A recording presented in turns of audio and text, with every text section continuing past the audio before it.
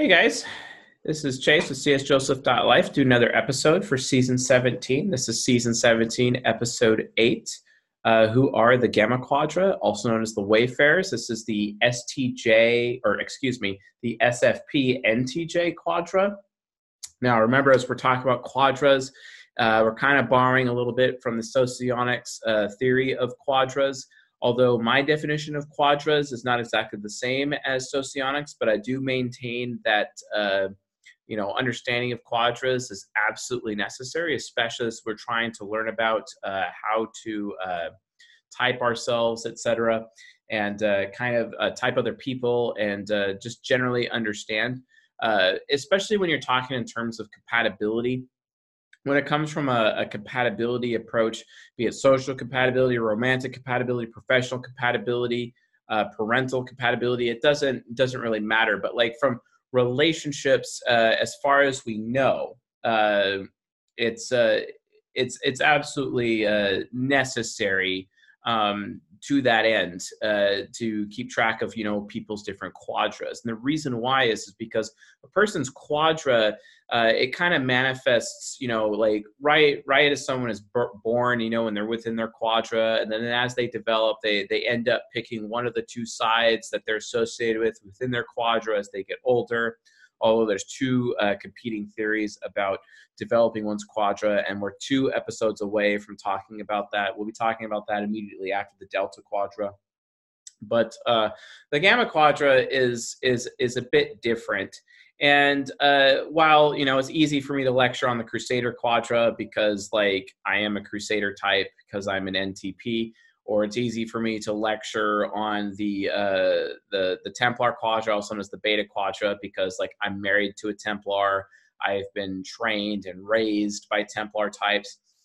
The Wayfarer Quadra, which is the the NTJ SFP Quadra, has definitely been something that I've had to spend a little bit more time on in preparing this particular lecture from a season 17 point of view, because they're actually very misunderstood, and that can be a problem in a lot of ways. So it's important to make sure that we have this general understanding as to how this quadra works, because like I said, romantic compatibility, for example, sometimes you might have a golden quadra or a silver quadra. If you're a Crusader type, your golden quadra is basically something that you'd want to have a relationship with, but then you'd also want to know what your silver quadra is so that you can have relationships with your silver quadra. For example, what's the best relationship that you could have from your silver quadra, right? So what is a silver quadra? A silver quadra is like the quadra that you would have, the 4 types that you'd have the second highest potential compatibility with, if we're like really zooming out here and looking at the forest and whatnot. And the highest relationship that you would be able to have, the best relationship you'd be able to have from your silver quadra, would basically be the pedagogue relationship, right? So if like you're an ENTJ, that would mean an INFP, for example. If you're an ESTP, that'd be an ISFJ, or ENTP, INFJ, ENFP, INTJ approach, right? It's where you have where you have highest sexual compatibility, but you don't have very high emotional compatibility, right? And it's stuff like that that you kind of have to be aware of, that works. Although we do have one pedagogue relationship video out right now at season 14, episode 9. It's available for Patreon silver members. You can do that at csjoseph.life/Patreon to find out more, in case you want to like understand at least one of the pedagogue relationships. But be that as it may, it is necessary. And by the way, also at the very end of this lecture, I'm going to be doing a Q&A session and also asking people who are on this little webinar some questions in the Q&A session. I have a kind of like a potential poll that I'd like to ask everyone joining us tonight in terms of like which relationship pairing they would like to see for the next season 14 episode, so episode 10. So we're going to be talking about it at the end of this. So stay tuned all the way to the end so that you can get your voice heard in on that. But anyway, so understanding quadras, again, it's just really necessary to understand, because the quadras themselves, there's 4 types per quadra, and they all share the same cognitive function. So if we're going to look like, for example, at my whiteboard right here.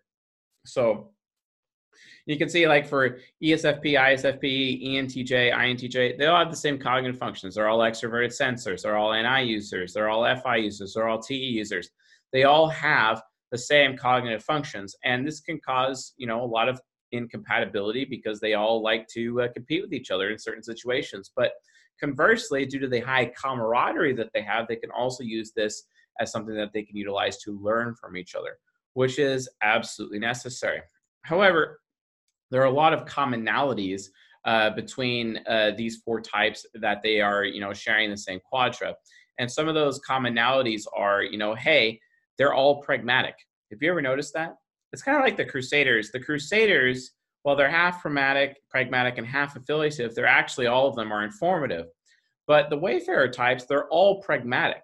They're all focused on doing what works. They're all focused on being independent and having, a sense of personal freedom, etc. So just make yourself aware of that. Like when it comes to Wayfarers, they're all about freedom. They're all about their personal freedom. They're all about their choice. Taking away their choice is horrible. But in the same way that they're all about their choice and their freedom, they're also about their personal performance and some capability. ESFPs hailed as the performance type, all about performing, etc., and putting on a show. INTJ is all about getting over their performance anxiety and outperforming everyone. And ENTJ is unlocking the secrets to performing really well with whatever aspect of art form that is. Or the ISFPs, while they are very artistic themselves, naturally, they're trying to utilize their art to create the master system, but it's all from the standpoint of performance. So like the Gamma Quadra is known as the performance or performing quadra. It's what they do, right? But they're not necessarily performing for others in as much as that they are also performing for themselves. What's the point of performing, right? Because the thing is that the Gamma Quadra, from the Gamma Quadra's point of view, especially in terms of relationships, they, for some reason, believe, and obviously at times this can actually be a lie that they tell themselves, but they believe that, hey, if I perform really well for other people, that means people are not going to abandon me. That means people are always going to be loyal to me every single time, as long as I keep up my performance. And then I'm like, okay, if that's true, Wayfarers, so how the hell do you even live your life? What's going to happen like when your performance goes down and you're old and crunchy and elderly and you're not able to perform so well anymore, especially in the bedroom, for example? Are you just going to be okay that people abandon you? Do you even have any substance there? Think about that. Are you honestly okay with people just abandoning you after all of that, right? See, that's the thing. Like, it's like you just don't have any faith in the human race whatsoever. You have faith in yourselves, or you have this self-belief over your own ability to perform. But in terms of people being loyal to you, regardless of how you perform, apparently, for the large part, Gamma Quadra folks don't even actually believe that that's true, or could even possibly consider that that's true. Wow, that's a really horrible and stressful way to live life. Apparently, like, you must live around like horrible people in your life who are just there to take advantage of you consistently. I mean, the SFPs would be aware of this, right? Because at least they're interest-based and they know what they're getting out of a situation. But what about you systematic NTJs out there who just is like, oh, it's all about, what I have to offer someone. And, I'm just here to like be the ultimate catch, Well, what happens when you stop being the ultimate catch? What's your contingency plan, little Wayfarers? I wonder, do you have a contingency plan? Have you thought about that? Because you're basically automatically assuming that, people like me out there, all of a sudden, like, my super high opinion of you is just going to change on a whim. The moment you stop performing, it's like, oh, like, I'm in a relationship with this NTJ. She's really good in bed, she's really cute. She's got a super tight body, but oh, no, she's getting fat. Oh, no, she's not really performing well in the bedroom. Oh, no, oh, guess what? That means I have to, like, throw her in the dumpster. Wow, I must be like a total heartless asshole. Wait a minute, Gamma Quadra. Are you guys walking around everywhere assuming that everyone's a heartless asshole? Is that really how it is? Do you really think everyone else in the world is so shallow? wait a minute. Maybe it's because you're shallow. Stop. See, it just comes out in your behavior. The Gamma Quadra is the most shallow of all the types. NTJs, SFPs, all about that shallowness, right? Super, super shallow. Like, let's be honest. Let's be honest. Show me how you're not shallow, right? Because your shallowness is proof based on, well, if I perform really well and it's all about what I have to offer and be the ultimate catch, then you assume that that's what buys you loyalty, right? You know, because you think everything's some kind of transaction, some kind of relationship transaction of some kind. Ooh, yeah, that's effective. Why? Well, it's pretty easy. Let's look at why. Think about it. Crusader types focused on justice, right? And fairness. Crusader types, you know, keep it to the shadows like the rogue, right? All about, Bruce Lee, he was a Crusader type. He's an ENTP, right? Hitler was a Crusader type, right? We have all these Crusader types all about fairness, but they can be pretty sneaky, those Crusaders. They can be real sneaky, right? You know, and that sneakiness definitely happens. Of course it does. It absolutely happens, that sneakiness.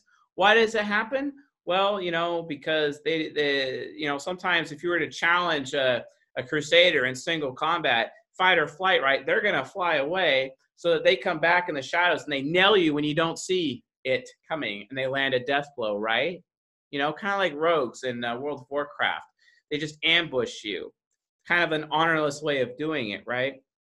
So they're like ninjas. Crusaders like ninjas. But Gamma Quadra, you know, their golden quadra, the Wayfarers, they're like pirates. You know, take what you can and give nothing back. It's because they're shallow. You people are shallow. I'm tired of you people being shallow. You know, there's a reason I married a Templar. It's because I'm tired of shallow. And like, she's real and she's amazing and she's respectful and someone who I have a high opinion of. And guess what? My high opinion of her is not going to change. It's so funny because the Gamma Quadra, one of their top seductive styles, especially in a relationship standpoint, is the siren. Railgun's seductive style is the rake. I love how rakish she is. It's amazing. And, you know, and I'm a coquette because hashtag Crusader types are all about being coquettes and Templar types are all about being rakes, right?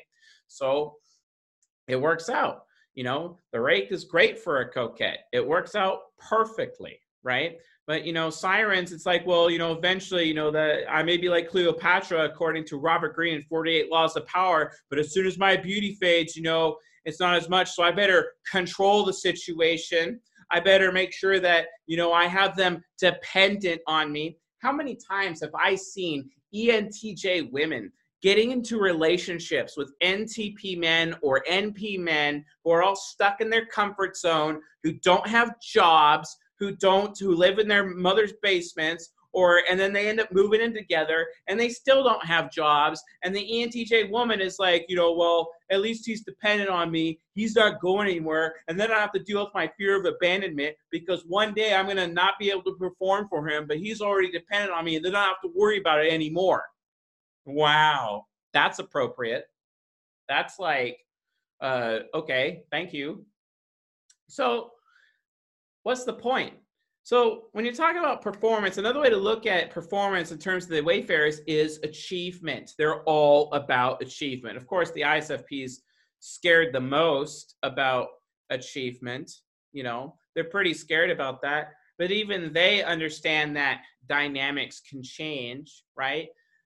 They say dynamics can change because they're so shallow themselves that because they're willing to think that their own personal dynamics can change and because dynamics can change for them, just because their opinion can change on a whim doesn't mean everyone else's opinion changes on a whim, but they automatically assume and project that onto other people. It's really annoying. Stop jumping to conclusions about other people's behavior. I at least can say that ESFPs do that the least, which is funny because ESFPs, out of these 4 types within this quadra, have the reputation of sleeping around the most, when that's not actually the case. They just have the reputation of it, probably because all those anti-heroes out there who are trying to like compete with them end up spreading rumors about them that are not actually true, and then they have to combat the rumors, and they get scared of the rumors, then they just remove themselves out of the situation. And because they've removed themselves out of the situation, the popular opinion about those ESFPs is that, oh well, they obviously left, so it had to have been true because they're ashamed. No. It's one of the reasons why ESFPs have such a hard time testifying in court that they were raped. Then they were actually raped, but they don't want to do that because they don't want their accuser to deal reputation hits to them. Because fifth law of power, according to Robert Greene, and I quote, "So much depends on reputation, guard it with your life." And this is what ESFPs do, especially the ESFP women who have been raped and have the ability to testify in court, but they choose not to because they're scared. They don't like being labeled by the person who raped them, publicly labeled as a whore. So you can kind of like understand where they're coming from. All about that performance and achievement, but then, hey, I got to guard my reputation because, you know, oh, well, I'm not so beautiful anymore, or oh, you know, I got fat, or oh, I'm old now, or oh, I can't have children anymore.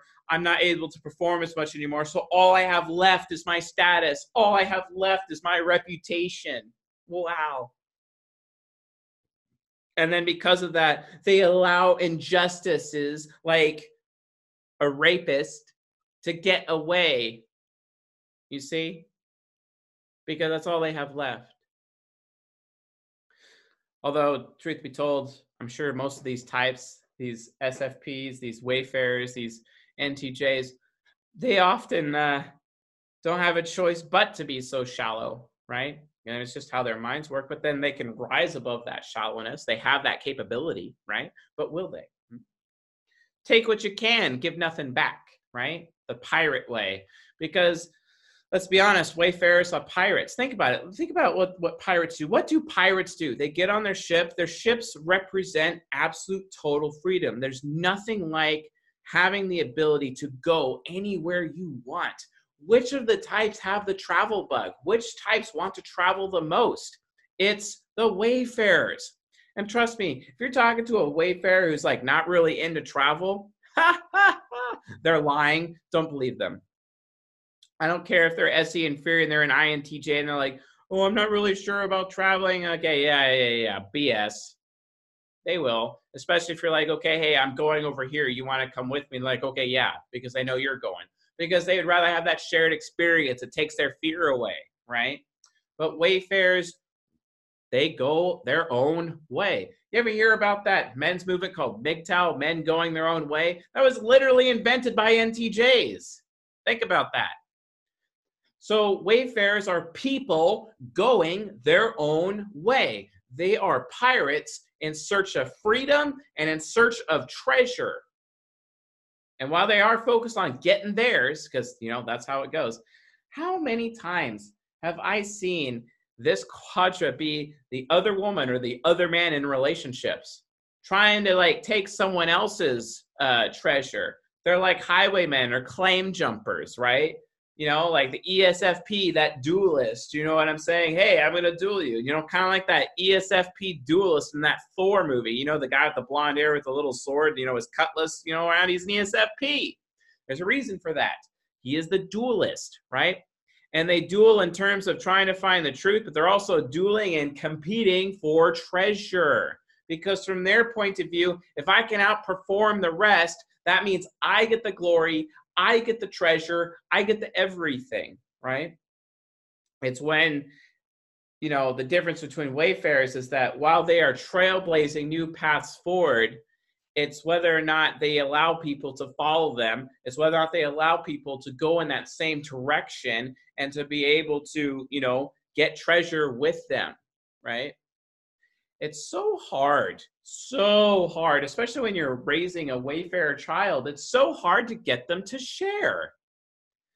These are the 4 types that have a hard time sharing because Hey, this is mine. That's my man, or that's my woman. It's mine. I own that. You know, it's always interesting how NTJs and SFPs are all about having ownership, right? It's kind of weird because it's like, they're like, no one can own me. You know, I'm not going to be tied down to a ball and chain, but I definitely own them. Hypocrites. Absolute hypocrites. You always expect, you know, everyone else to be okay with how, ooh, I got to read your phone and make sure you're not talking to someone, or ooh, I got to make sure you're not following this person on social media, or ooh, I always got to know what you're doing at all times because, I might be threatened, and my reputation, like, what would my girlfriends think if they find out that you're talking to other people, even though you're like not doing anything wrong, but you're talking to other people, they might perceive that you might be cheating on me, and that my relationship with you is not as strong as it really is, and they're seeing it that way, and they're seeing an opportunity to get with you. What if that's happening? Wow. Gotta love that NTJ paranoia coming in there, and yet SFPs, have that same point of view oftentimes. It's because they're afraid of being abandoned. These people don't want to be left behind. These people don't want to be left out. But they also want to have the freedom to be able to find their treasure and own their treasure, but they don't want to be owned themselves. It's so weird, and it's so backwards. It's so annoying, right? They're selfish, right? The level of achievement that each of these types can achieve is great, but when it comes to that treasure, they expect that is their treasure. Take what you can and give nothing back. And it's funny because they're willing to take other people's treasure. I have coached so many people in this quadra over the last year. And, I coach people who have been victims of cheating, or are people who actually do cheat. And I would say over half, probably about 60% of those situations is as a result of a wayfarer type getting in the situation and creating a cheating situation. A wayfarer is almost always involved. The wayfarer themselves are either being the cheater, or they're the other man or the other woman in the situation. It is consistent. And it's because, hey, I just got to get my treasure. I'm all about my treasure, right? Because it's about achievement. It's all about the glory, because, hey, if I can get with that person, that's going to increase my status. And I just want to be able to prove and to show everybody else that I'm good enough that I can actually pull off getting with that person, even though I don't actually care about them. Cleopatra was that way. That's how she behaved with Julius Caesar and Mark Antony, according to Robert Greene in the 48 Laws of Power, or The Art of Seduction, when he talks about the siren. Gamma Quadra are sirens. That's their main seductive style. It's all about, hey, look at me. Hey, I'm performing really well. Hey, look at all these achievements that I have, right? I was actually coaching an ESFP recently who was asking me for advice on how to set up their Tinder profile. And I'm like, oh, here we go. But, for some reason, everyone thinks that Tinder's, pretty cool. But within their culture, Tinder is not exactly, something that's all about, just, getting, straight up getting laid. But while in other cultures it is. But in their culture, not so much. We're putting together, their profile, and then they just keep listing all these achievements over and over and over. And they're trying to find their treasure, and they think that their treasure is going to come for them because of all these achievements they got listed out. And I'm like, all right, listen, you do realize how intimidating that is, right? Why is anyone going to be comfortable, right? Why is anyone going to be loyal to somebody who constantly keeps achieving? Because then they themselves are going to be like, well, wait a minute, what if I'm an achievement? What if I'm a new pair of shoes for this person? What if I'm a new car for this person, right? What if they just want a bank account? Wait a minute. Oh, that's right. Wayfarers are the gold diggers of the types. Oh, yeah, because hashtag gotta get me my treasure. Take what you can, give nothing back. You know what I'm saying, folks? Like, seriously, this is what happens. Wayfarers. Hey, man, I've been going out pretty solo, but hey, I'm a self-made man. I got mine, and I did this and I did this, and here's my trophy wife. Wow. It's as if you expect the rest of the world to be as shallow as you are. Unbelievable. Are you out of your mind? Why? Why?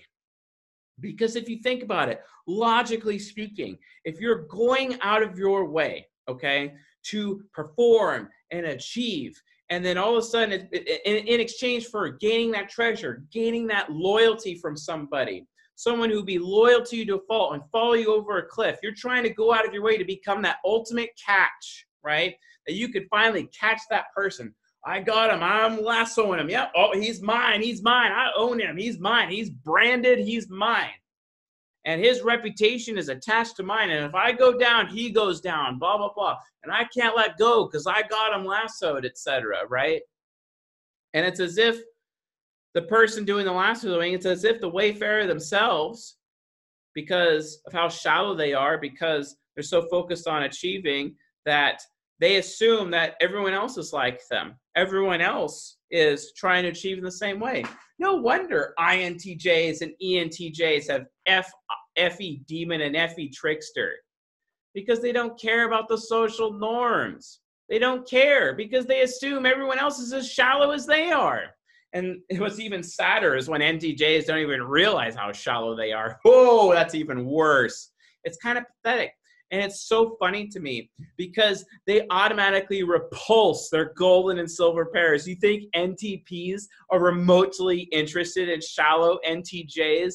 Absolutely not. Why is that? Because all those achievements, they're really intimidating. Yeah, because there's no humility there. Remember, humility is the source of beauty. You can give me a woman who's 9 out of 10 beauty, Victoria's Secret model, but if she's arrogant, if she's shallow, I will throw her ass in the dumpster straight up. I don't care. That's where she belongs, because if she lacks humility entirely, I'm not interested, because men don't care that much. I mean, yeah, great. A fine ass, nice pair of tits, that's fantastic. Sure. Okay, great. But the thing is, men already know that's not going to last long. Men already know that, hey, everyone gets old one day. They already know that. So what's going to set this woman apart from everybody else who has a fine ass and pair of tits? Oh, yeah, that's right. Humility, the ability to show the man respect, right? Or reverse that in a woman's situation to a man's ability to love. What's going to happen? When is he still going to be love me when he no longer sees me as his achievement, or if he no longer sees me as his trophy wife, right? Is he still going to love me? Am I still going to be able to put my faith in him? Am I still going to be able to be loyal to him even after all this time? Is he esteemed enough? Is he respectable enough as a man to do that for me, right? Or is he shallow? And has he been shallow this entire time, right? Let me tell you something. Crusader types, when they fall in love with the Wayfarers, Crusaders are looking for the flaws, folks. They're not looking for the perfections. And yet, these pirates, these wayfarers, they're going out of their way to achieve and get all their treasure and be the best. Gotta catch them all, right? I'm gonna be the best Pokemon master out there, and they're focused on that and being the best and being perfect. Who cares? NTPs are not attracted to that. SFJs are not attracted to that. Crusader types are not attracted to that. They are attracted to people who are willing to admit and wear their flaws like a badge, okay? Stop taking your pain for granted. That's a form of being shallow. Don't do it. It's wrong. It's wrong. because of, the achievement and the performance and the, the whole shallow thing that's going along with it, it's like, okay, well, haven't you ever noticed when people like flatter themselves, their chances are they're a wayfarer. They're always flattering themselves, especially INTJs. It's so annoying. But even ESFPs do it. They flatter themselves. It's like, oh, I'm such an important person. I should be treated like a VIP. Everyone knows me and everyone likes the sound of my voice and I perform so well for them. Or, the ISFP, inside their gallery, in their little private forest they have, it's like, oh, look at all these amazing creations that I made here in my little private gallery. And, I have a really big brand, because, to the Wayfarer, everything is all about their brands. Just like Napoleon, the Marshal, the ENTJ was all about his brand. You know what I'm saying? The Napoleon brand. He got so arrogant that he ended up chasing his enemy down and didn't even realize he was being rope-a-doped. And then he lost at Waterloo like an idiot. And for some reason, he thought, the Rothschilds of the world would keep lending him money over and over and over again because he fell in love with his own brand. That's what these types do. They have this self-flattery problem. And then they flatter other people because they already flatter themselves because they expect everyone else around them to be just as shallow as they are. And they don't even realize it. And yet, I always hear about wayfarers complaining about the quality of their relationships because then they come to me complaining, and then I get to be the one person that tells them, smiling in the face, and be like, your problem is that you're shallow. You're not willing to accept your own flaws. And you have such insanely high standards for relationships, right? The thing is that your relationship standard is so high for women, or it's so high for men in your life, that in order for anyone to possibly be able to meet that standard, that standard that not even you yourself either meet or will be able to meet tomorrow, but in order for them to even get to that point, you are forcing that person to be fake because they themselves cannot even be themselves or even be real to meet your standard in order for them to have a relationship with you. So, and then you get all butthurt when you find out they're being fake. Maybe it's your own damn fault. Maybe you're shallow. Maybe it's a self-fulfilling prophecy, right? Maybe it's your own damn fault, not theirs. Maybe listing all of your achievements and leading with your achievements just basically is intimidating, and you wonder why. It's funny, statistically, out of these four types, which of these four types seem to have the most successful relationships? It's the ISFP, actually. Even though the ISFP can be insanely manipulative because, in the absence of communication or explanation, perceptions become reality, and ISFPs are masters of handling perception. Gosh, one of my favorite things to do to ISFPs is expose them. I love exposing them publicly and just showing people and moving the spotlight right on top of the ISFP to see if they have the strength to withstand it, while they're very hypocritical, expecting everyone else around them to be able to perform, because it's like, well, if I could perform, you could perform. I'm like, oh, you think that's okay? Spotlight on you. Let's see if you can do it for sure. Because most of the time, ISFPs, as much as the rest of the Wayfarers, are all like, hey, fake it until you make it. Wow. It's funny. Who's the flimsy straw man now? Oh, maybe that's what's actually going on. But then, of course, there are the Wayfarers who are not that way. There are the Wayfarers who work really hard. There are the Wayfarers that go there. Here's a great example of a Wayfarer. John Furner, new CEO of Walmart. Fantastic fellow. He's a Wayfarer. He's an ENTJ. Great dude. Humbled himself. Do you know what he did when he became CEO? He went and toured every single Walmart he used to work at and met the original teams, people that were still there. And he became CEO. He started off as an associate. That's some humility. He's not shallow because he recognized that he wasn't that person who was able to do it all by himself. That's the difference between a bad wayfarer and a good wayfarer. A wayfarer who expresses gratitude for the people that help them get to their high level of performance. No one, and I mean no one, actually gets there or achieves anything by themselves. I don't care if you didn't know your father. I don't care if your parents died. I don't care if you think that you did everything by yourself, because you didn't. Welcome to the human race. No human being, none of the 16 types are designed or by design capable of doing everything on their own. We are built for relationships, and it is by the standard or foundation of relationships in our life that we are able to achieve wayfarers notwithstanding.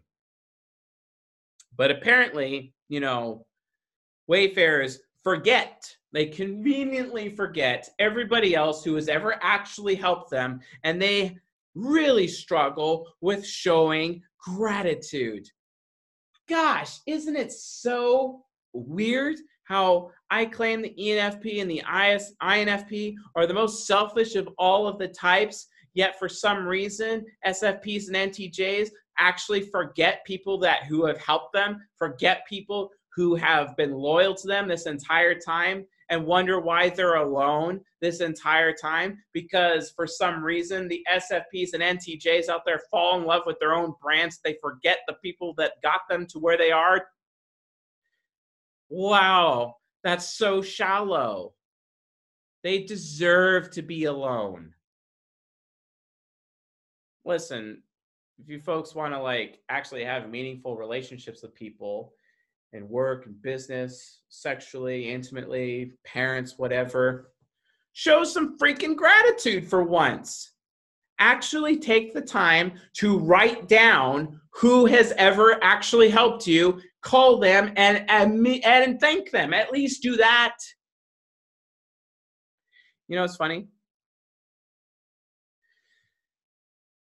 I haven't exactly been thanked very often by SFPs and NTJs in my life. It's very rare that I get thanked by them. I get thanked. It's funny. I get thanked more by NFPs than I do NTJs. Pathetic, but it happens. It's really weird. They always seem to conveniently forget that I was the guy that elevated them to where they were, that I was the guy that gave them a shot, that I was the guy that saved their marriage, that I was the guy that introduced them to the love of their life, that I was the guy that helped them find who they were. But they're not very grateful now, are they? That's a problem, right? Show some gratitude. Yes, I get that you're absolutely obsessed with treasure. I get that you're absolutely obsessed with achievement. I get it. I get that you flatter yourselves. But here's the thing, folks. Stop trying to cover up your flaws. Your flaws are what makes you beautiful. Your flaws is what allows a crusader type, your golden quadra, to be loyal to you. Actually, not your top performance. It's your flaws. That's what endears us to you. That's what makes us loyal to you. That's what makes us desire you. That's what makes us not want to abandon you. But, when you assume we're as shallow as we are, wow, how does that make us feel? It makes us feel objectified because you treat us like objects, a new pair of shoes, right? The wayfarers, the type that objectifies people the most. That's really sad, but it's true. Wayfarers also, at least, some of them are like, well, truth is subjective. It's all about what you believe. SFPs do that. NTJs can accept that there is such thing as absolute truth, which is great. But at the end of the day, it really comes down to their moral principles and their beliefs. But sometimes their moral principles, in the face of their reputation or in the face of treasure, in the face of achievement, or in the face of personal gain, they're not willing to give it up. And the thing is that they wonder why they're alone, but they're holding hard, so hard on their treasure. It's slipping through their fingers like sand. They're trying to control it so much, but they cannot let go. They have to be willing to let go. They have to be willing to share. A wayfarer who shares their treasure, shares their journey, is someone who gets people who will be loyal to them and never abandon them. That's the key. That's the secret.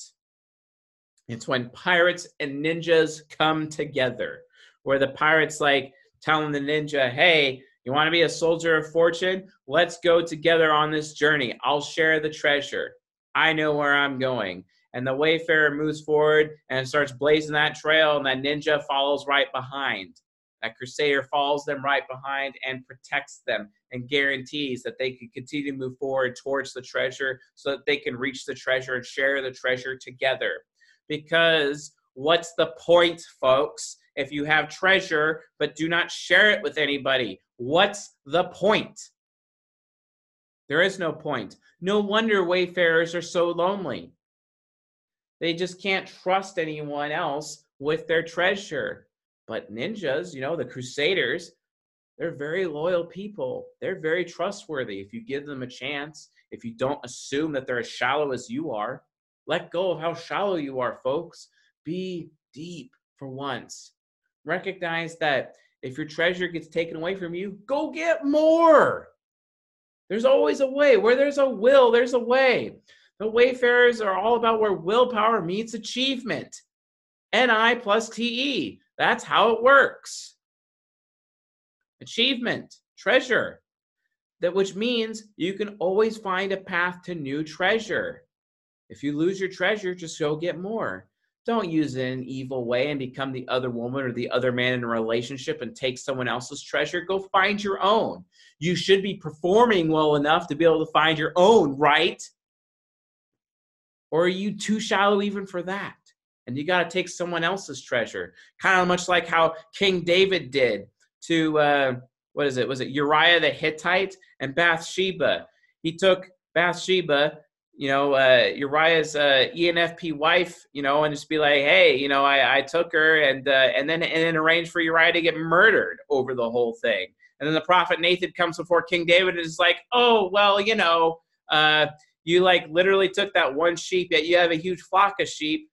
And David's like, I will, bring that man before me. I'll punish him. And then the prophet Nathan's like, you are that man. You did this. Because he's a murderer.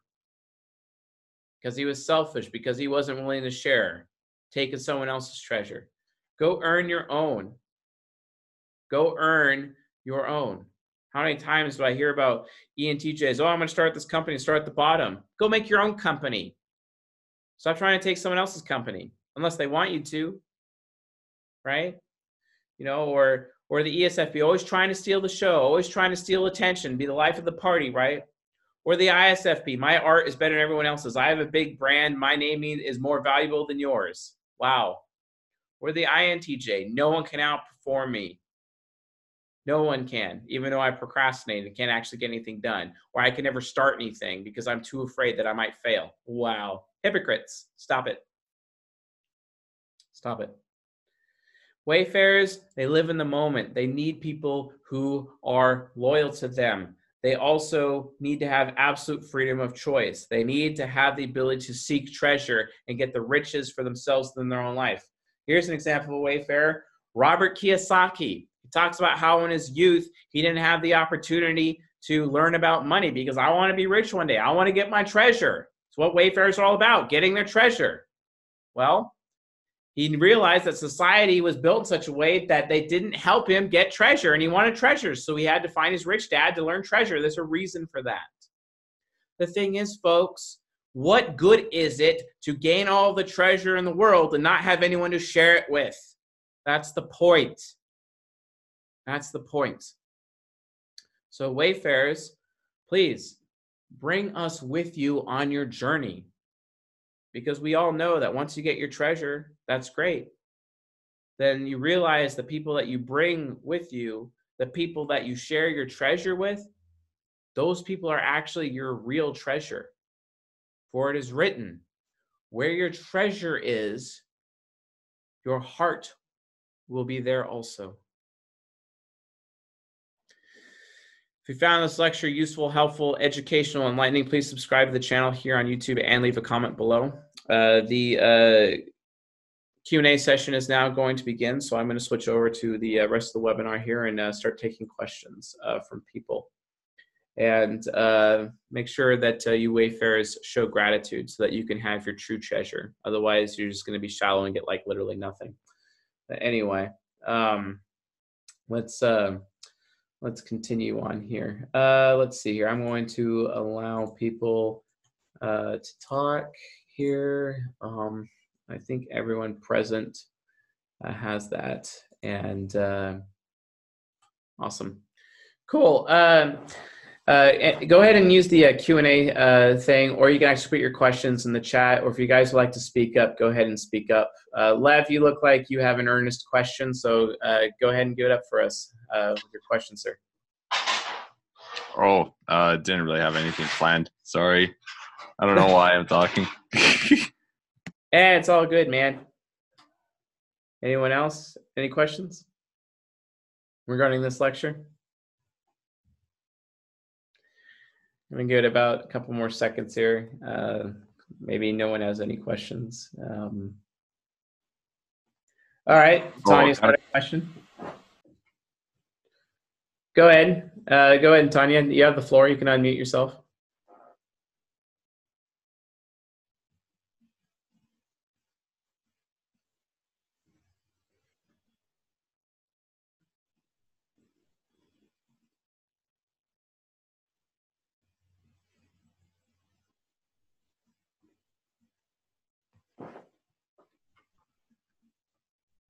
Trying to unmute still, or you could just type out your question in the channel.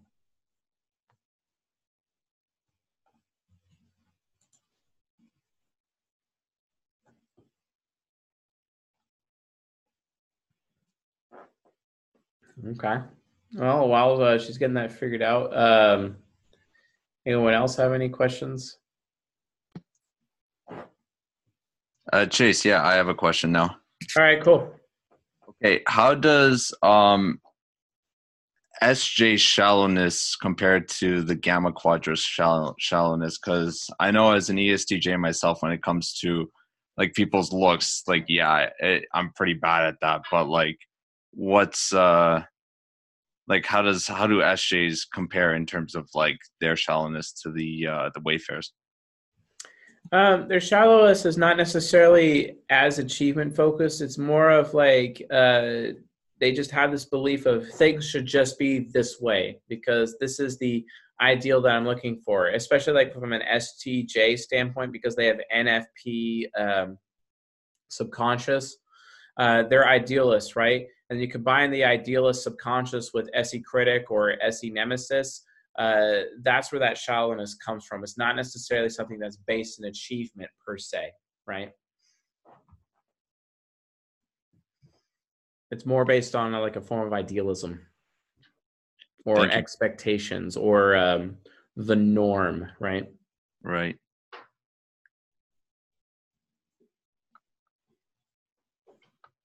Apparently, Tanya dropped. So speaking about gratitude, thank you for answering that.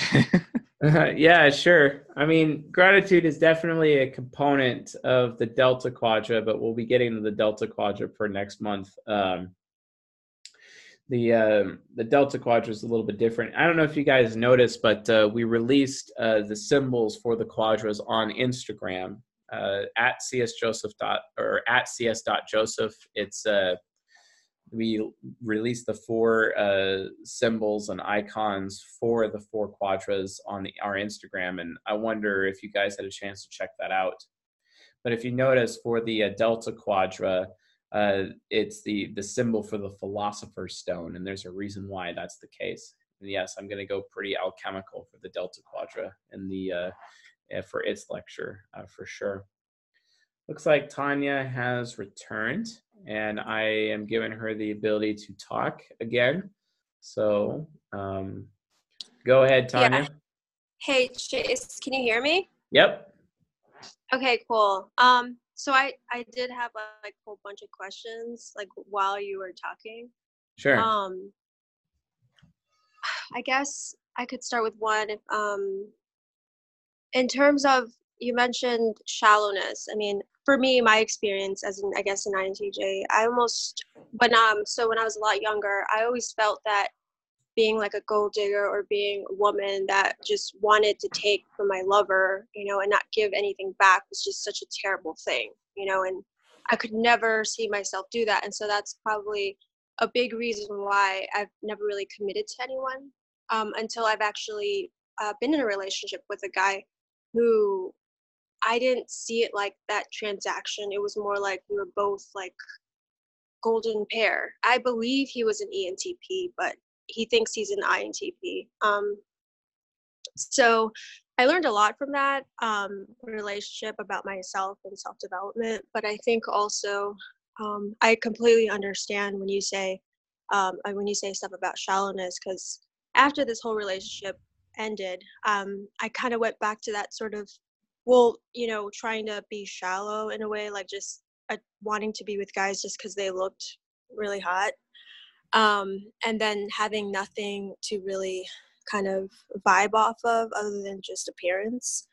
But then I can sort of understand where that goes. And I think, could there be kind of like a transitioning between shallowness and being like being specific and having standards, Oh, absolutely. I mean, everyone has to have personal standards. And by the way, I'm not saying all wayfarers are gold diggers. I'm saying all wayfarers have the potential to become gold diggers at their worst. That's what I'm saying. And out of all the 16 types, they have the highest risk of being a gold digger, basically. But in terms of your other question, it really comes down to sharing. It really comes down to like, is it an equal change? Or is there any form of imbalance there? What is there more to offer? Because if you're just leading with your achievements the entire time, it becomes imbalanced. It's like, So what do you say achievements? I'm not quite sure what you're saying. I mean, like I don't go and say, well, hey, I'm smarter than you and so forth and so on. Oh, hey, I have a master's degree, blah, blah, blah. I don't really, actually, I'm not that type of person, which is funny because I only use that kind of stuff when I need to. I kind of use it when I have to use it, when people are trying to like sort of like put me down or for whatever reason. I just say, well, I have this achievement, therefore I can achieve so forth and so on. But when in terms of relationships, like I don't even, like a personal relationship, I don't even know how that would come across. Right. But are there situations where you've perceived that people are putting you down, but they're not actually putting you down? And then you led with an achievement in that conversation, but they weren't actually putting you down, but you misperceived that. And because you misperceived that, they left thinking that you were shallow. Especially, with someone who has Effie Trickster, right? Right. I mean, honestly, it's really hard for me to know how people are in a way, like maybe feel or what they think. You see, and so like because of that, I almost feel like maybe I am an ESFP because of the NE trickster and that. You mean any demon? Yeah.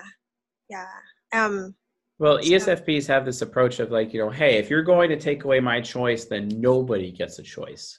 To the point where like the ESFP becomes insanely controlling because it's like, oh, you're restricting my freedom, then no one gets any freedom until my freedom is unrestricted. That's interesting. That's interesting because I kind of feel that same way as well. I mean, maybe it's just because I'm in that quadra that I could be any of the four. Well, each of the Wayfarers actually have that point of view. It's just extremely sensitive to the ESFP. Whereas, performance anxiety is extremely sensitive to the INTJ because of their performance per se. Because an ESFP, for example, like when they're in a relationship with somebody, they need attention bad and they need attention all the time. And sometimes they feel bad about asking for attention. And then because from their point of view, it's like, well, if I'm not shiny enough or if I'm not getting enough attention, then this person's not really going to be loyal, or this is a sign of them potentially going to abandon me, and I don't know what to do. This is not good. And then they freak out inside, and then sometimes they clam up as a result of that, because their ISFJ shadow caused them to clam up. Whereas from an INTJ point of view, it's a little bit different. The INTJ is more like, okay, hey, I really like getting attention, but I don't always need that attention, because sometimes taking someone else's attention can actually get in the way of me having my own freedom of choice. It's the opposite, or at least different. Okay. Because I know you mentioned NT is more like freedom, or this quadra is more like freedom based. Yeah, they all I do go feel their a lot more independent healthier. way.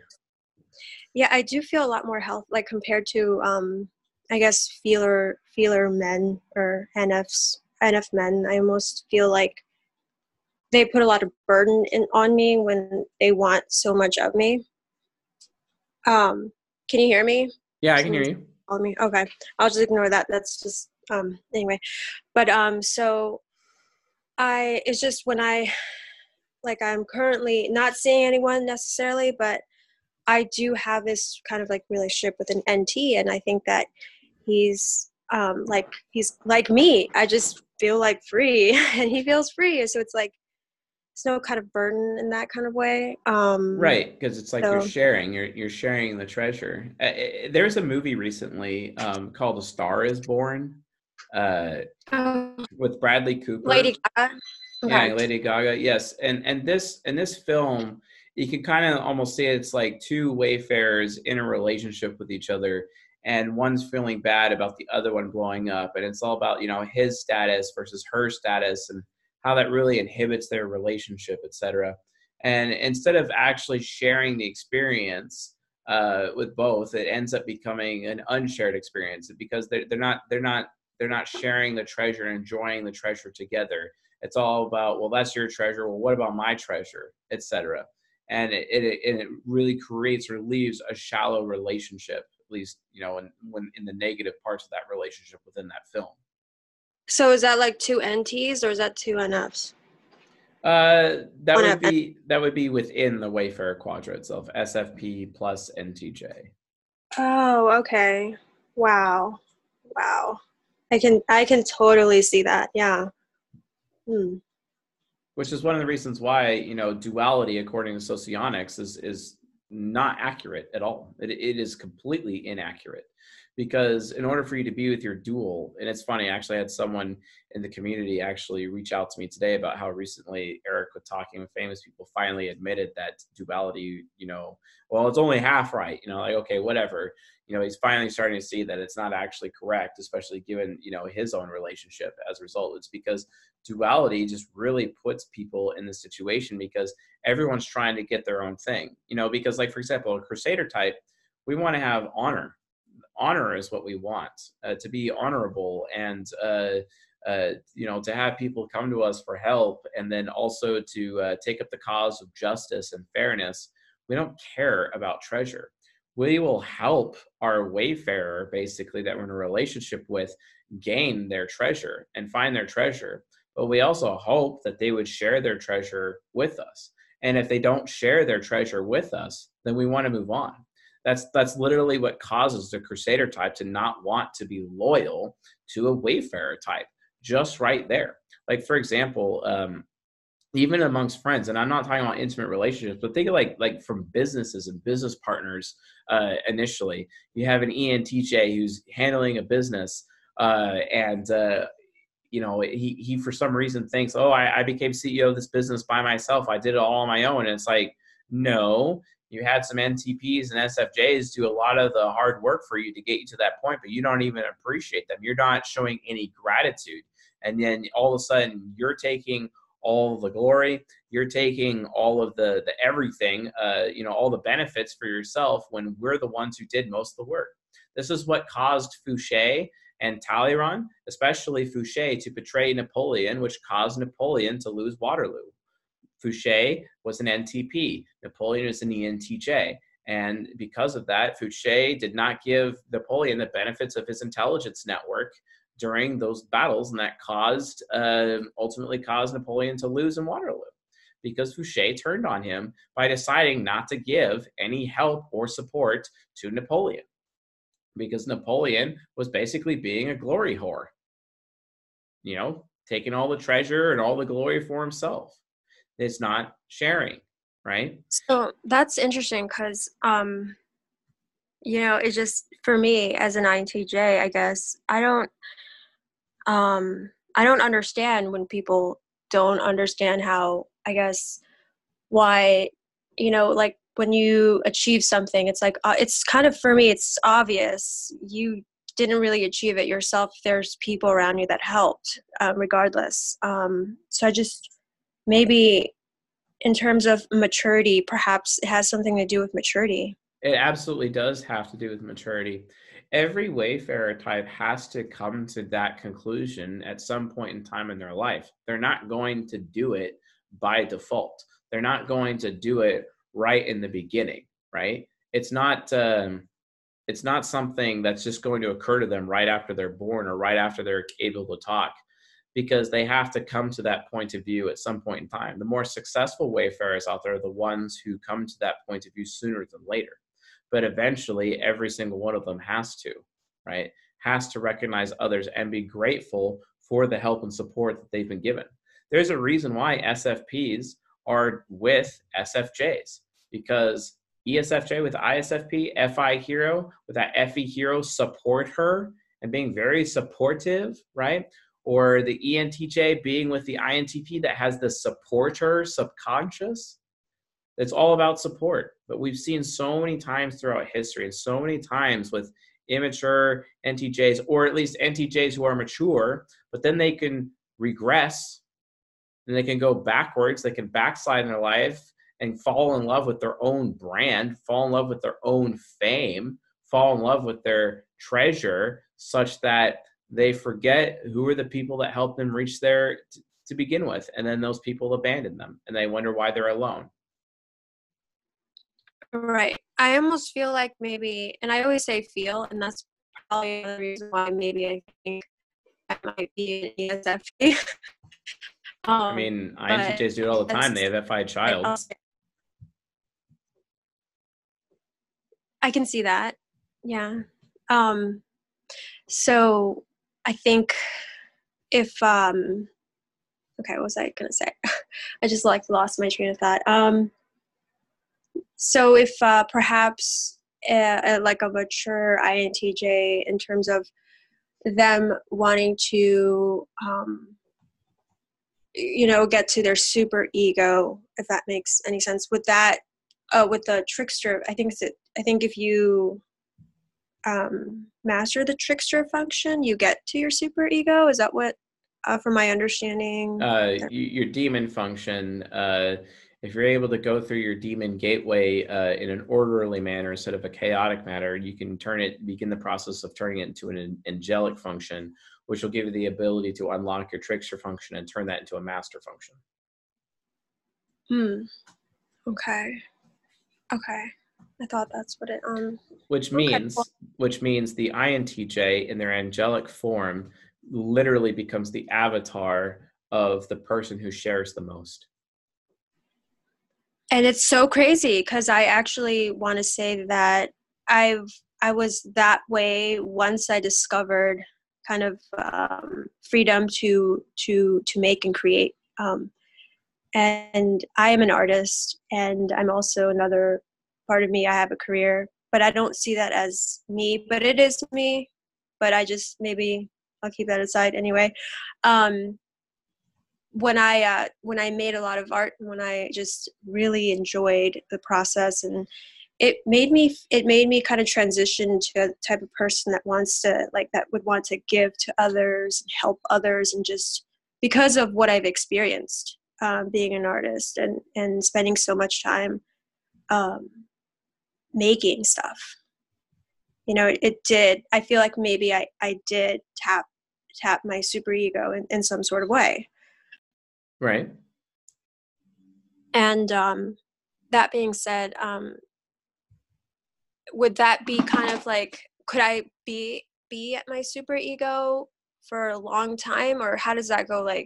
How long can you be in your it's more of becoming balanced over time. It's not like just some logical switch. If your soul is like a farm, right, with 4 different crops, and you just prefer to focus most of your energy on one crop because it makes you the most money, and you kind of ignore the other crops over time, that's someone who's very ego focused and very egotistical. It's just the thing is that the furthest away crop, the crop that requires you to move the equipment around and water and take care of the most, the one that takes the most effort, is your superego. But the superego itself, you realize that that crop actually has the ability to produce the highest yield and the most return on investment. This is why some people move from their ego crop directly to superego crop and do the expedient, but they lack the experience and the tools to be able to take care of that crop because they have ignored the other two that are much closer and easier for them to do. Right? Okay. Right. Okay. So, now another question I wanted to ask about, leading with like the NI. I mean, I can intuitively understand that it's like the element of fire and how that's a very kind of like it's emotional. It's just like water, I guess, like NE is water, right? So NI would be Right. like, so I almost feel like as an INTJ, if that's my typography or whatever, could like, I feel like my personality may come across as too strong for most. Like my energy is just like, is it maybe because of my achievements? Because like once, I went back to school and did all these like things and stuff, I almost have this energy. It's just like achievement driven. It's just like this energy of like, does like so much kind of like passion and desire to achieve something that wherever I go, I have that sort of thing around me.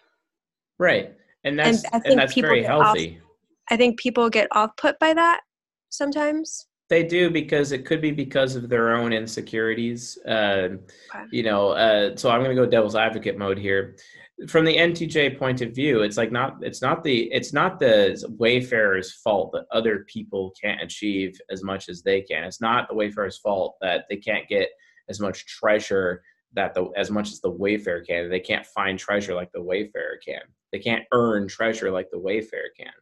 The issue is that the Wayfarers are either refusing to acknowledge who helped them receive the treasure, or the Wayfarers are not willing to share the treasure with the people that help them actually get it along the way. That's the only issue. And sometimes the Wayfarer likes to flash their treasure or flaunt their treasure to other people, and that's very intimidating and ultimately alienating. Okay, I know what you mean by that.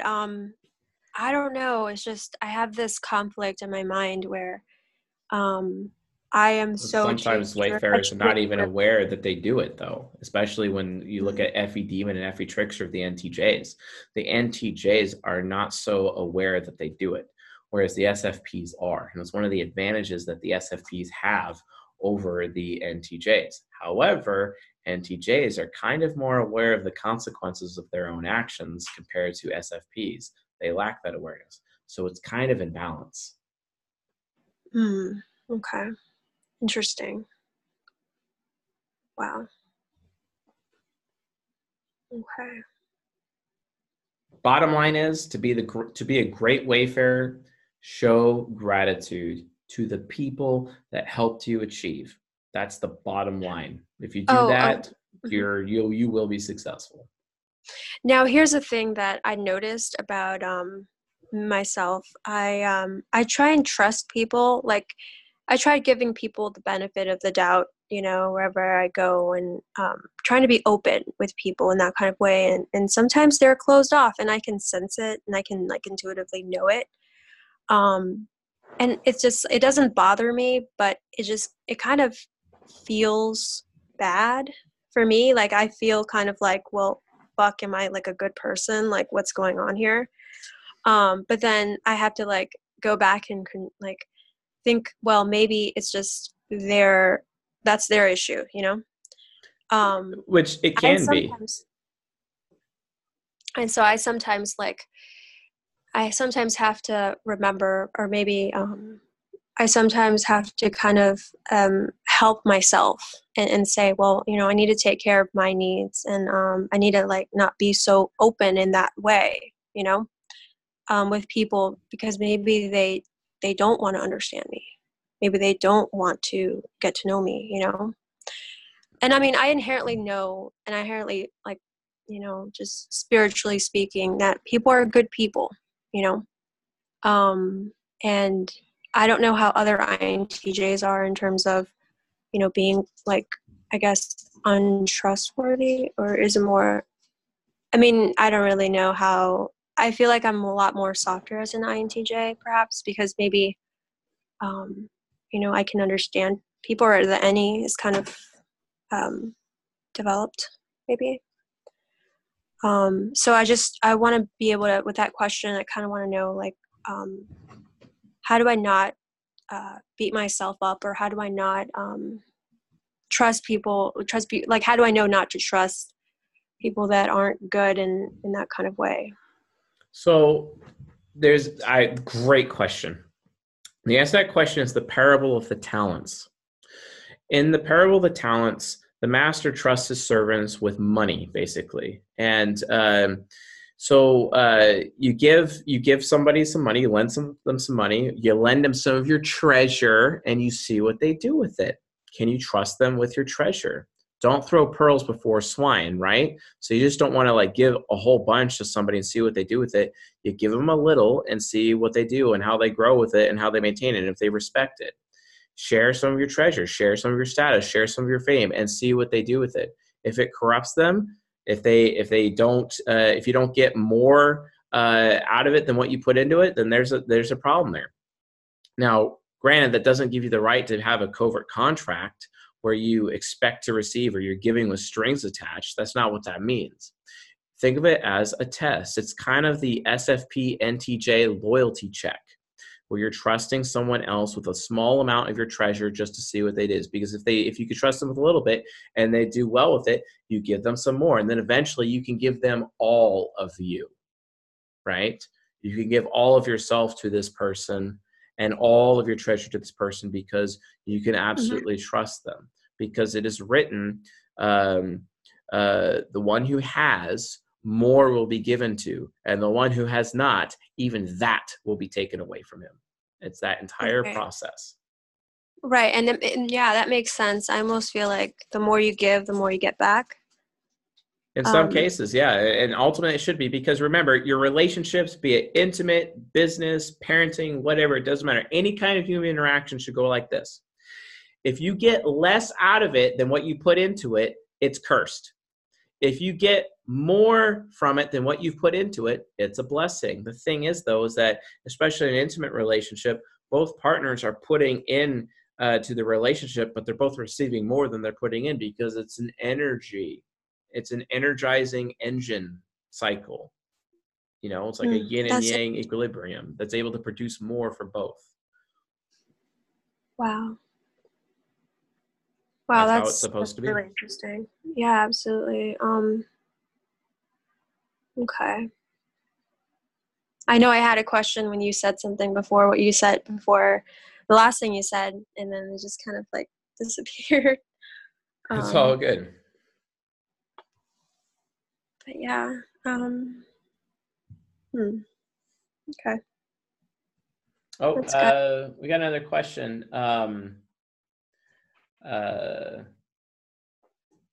Dominic said, "My wife broke open my treasure chest. LOL." John Doe says, could you say Wayfarers utilize the laws of power the most? No, I think everyone utilizes all of the laws of power. I just think some laws of power apply to certain types more than others, basically. And Law 5 especially applies to Wayfarers, for sure. Whereas like the final law of power, the 48th law, which is assume formlessness, the law of formlessness, that applies the most to Crusader types or NTPs specifically. So it's kind of different and subjective in that way. All right, awesome. Does anyone else have any questions? One more question, Chase. Yes, sir. Okay, this goes out to my ESFP best friend. It's not that great of a question, but do you ever notice, or have you noticed that ESFPs, do they demand you remember everything that you say? Because my ESFP friend, I don't know if it's his SE hero just demanding so much SI from me, but he wants me, even as a starter type, he speaks a million miles a minute about everything and expects me to remember all of it. Is that common for ESFPs? Yes, it is, because from their point of view, if you're not paying attention to them, then they're not important to you. And concrete proof to them that you are paying attention to them is if you remember things that they tell you. See, I can remember maybe like 80% of what he's saying, but it's also like I want to speak as well. So So I'm all you have to do, Lev, is just go up to him and be like, "Yo, listen, you speak really fast, and I am paying attention to you, and I know that you be paying attention to you makes you feel important, and that's fine.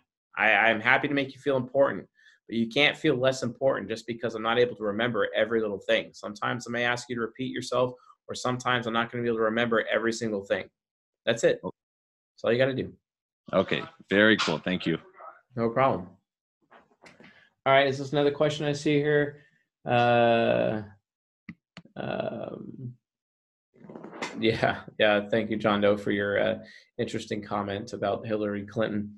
All right, cool. I think that's it for me, folks. I got to get ready to leave here. Railgun and I are going on a date, and we're going to be having fun, and she's very excited. So, but thank you all for attending this month's live lecture. We'll see you guys next month for the next lecture. We're doing the Delta Quadra for the next one. It'll be very excellent. And we're doing some more 8 Rules for Love. I know it's Christmas time. I've been really sick, and I was hoping to have more content out. I am going to be getting some Patreon lectures out very soon this weekend. And going to be doing another 8 Rules for Love here as well. So thank you all for your patience, and we'll see you guys. We'll see you all next time. So with that being said, you all have a good night. Later.